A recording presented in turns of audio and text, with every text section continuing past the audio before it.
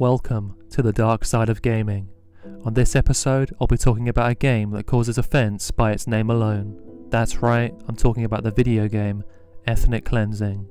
Buckle up because this is going to be a deep dive into everything I know about this infamous title, the gameplay, the backlash, and why it was wrong. Deep breath everyone, here we go. Now, for those who might not be familiar, which I assume is almost everybody watching this video, Ethnic Cleansing was published in 2002 by a group called Resistance Records, a label associated with white supremacist ideology. It was developed by the National Alliance, an American white supremacist and neo-Nazi organization. The premise?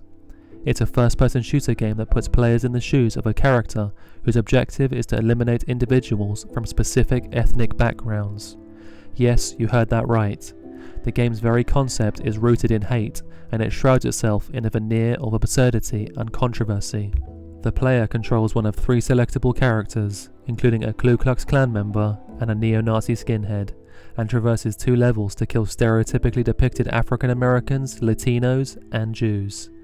The game was released on Martin Luther King Jr. Day 2002. It was received negatively by anti-hate organizations like the Anti-Defamation League and has been considered as one of the most controversial and most racist games to ever exist. The gameplay itself is shockingly simplistic. Players navigate a virtual setting armed with weapons that can target people depicted as different ethnicities, primarily focusing on African Americans and various other ethnic groups. The so-called enemies in the game are described as predatory subhumans, with Jewish masters. One scenario sees the player enter the subway outlined as the hideout of Jews seeking world domination. The final boss is Ariel Sharon, then Prime Minister of Israel, who attacks the player with a rocket launcher. What really gets to the core of the issue is not just the mechanics, but the motivations behind this game's creation.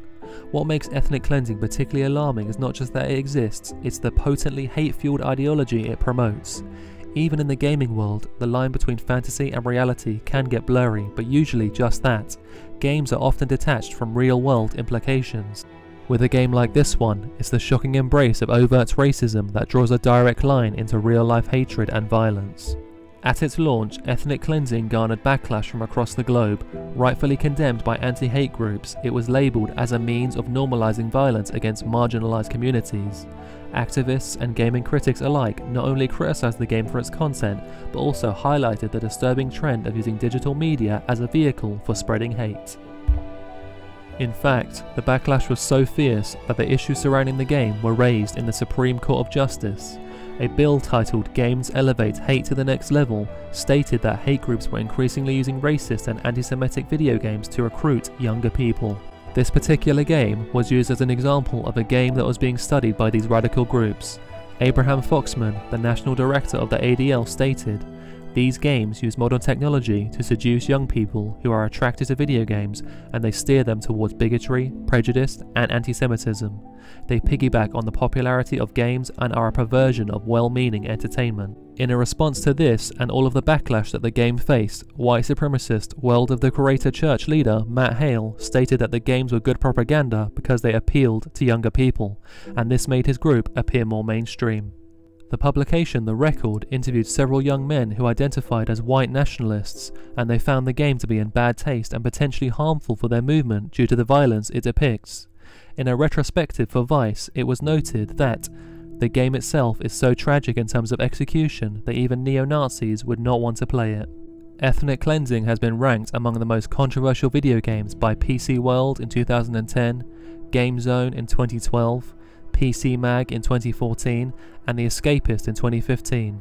Additionally, Ethnic Cleansing is explicitly prohibited to be shown on Twitch. In conclusion, while Ethnic Cleansing may seem like just a video game to some, the repercussions of its existence echo far beyond its digital confines. It's a reminder of the fine line we walk in engaging with media and the power we wield as consumers to shape the narrative that fill our screens. Thank you for watching. Drop your thoughts in the comments below. I'll see you on the next episode of The Dark Side of Gaming.